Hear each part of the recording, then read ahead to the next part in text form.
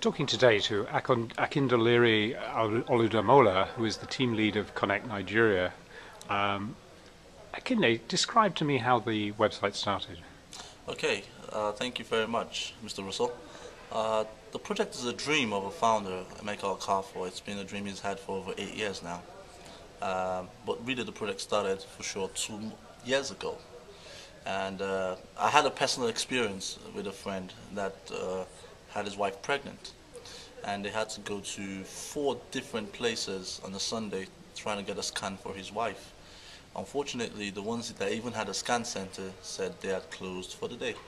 So if there was a central portal or platform where this information could have been accessible, it would have saved this couple the pain and time that they used to go to 4 different places. So I can say officially 2 years ago was when I felt there was a sincere need to have this information portal up so that Nigerians can find things easily. And what kinds of information do you currently have? I understand you have 4 different subject areas that you cover in some depth. Okay. Currently, the Connect Nigeria it's just like a shop, right? You have everything in one place. That's the aim. The aim is to make information easy to find and easy to use. Currently, we have 4 sections up. That's the business, jobs, entertainment, and the articles section. In the next coming months, we'll be launching our community on mobile, and we'll be having the classified section up, real estate, and auto. And to crown that all, we'll be coming up with the personals too. So the aim is actually to create a one-stop shop, a mall, a digital mall where you can find everything you're looking for. As of today, we have over 2,000 details of celeb profiles, artists and musicians that are local, that's Nigerian artists, filmographies and details of the whatever you might need to know about them. That's aside the over 20,000 businesses that we have covered. Out of this, we've verified over 10% of them. And within the next few months, this will be improving because it's a consistent effort being made to build the largest information hub in Nigeria. And how do you verify the business information? Okay, we have different means of verifying the business information. First, we ensure that for any business to be verified, you either have to have a registered domain name, or you would have to send us details of your company via either your corporate collateral, letterheads, cards, or be willing to pay for physical verification, which would mean that we would have one of our staffs come over to your office and see exactly what you do and how they can add value to your business. How many unique visitors are you getting per month to the site?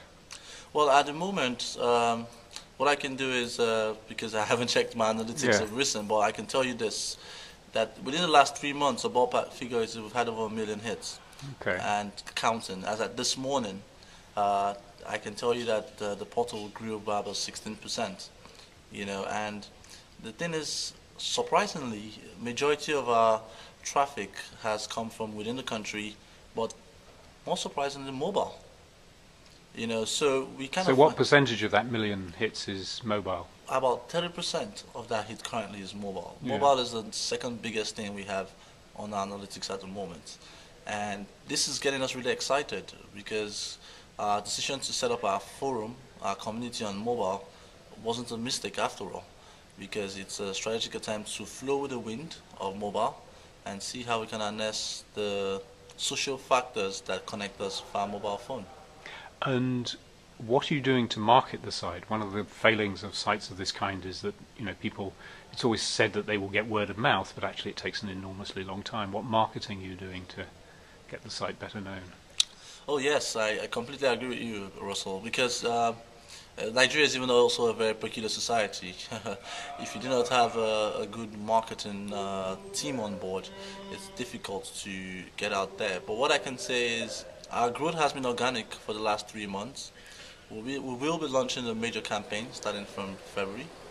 And our participation at the Mobile Web West Africa Conference this year wasn't a mistake at all. It was just another way of telling the world that we are open for business. And starting from the coming weeks, you'll be seeing more of our corporate collateral materials that will be heading out on the street. And how in particular will you encourage more mobile access use? Okay, we have set up an in-house team that is really dedicated to develop mobile applications and mobile functions. As of today, all BlackBerry users can download our bookmark, which with one click you can find what you're looking for in Nigeria, as long as it's legal and it's moral. And that's exactly what we're doing, to see that we get more people on the mobile platform. At this conference, we've been discussing with the likes of Nokia and Samsung to see how we can develop live tools that all mobile phone users that use Nokia Samsung devices can actually get access to the internet via this bookmark. Also, we're working on an application that will run across board, so that we can encourage more people to use the service and find things easy. Akinde, thank you for talking to me today. It's really a pleasure.